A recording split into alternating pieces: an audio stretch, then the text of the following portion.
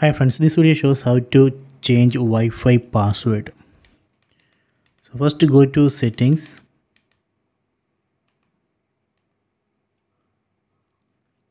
then select network and internet, then select connected Wi-Fi networks. Under available networks, I want to change the password of this Wi-Fi network. Select it,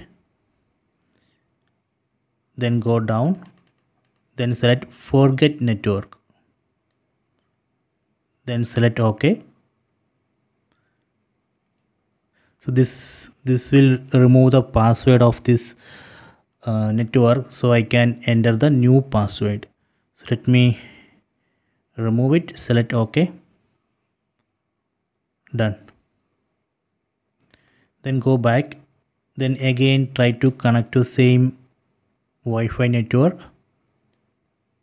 See, this time it's asking for the password, so here I have to enter the new password of the Wi-Fi router. Okay, done. I have entered new password. Let me connect. Now it's connecting with the new password. Okay, connected. So this way we can change Wi-Fi password. So try this.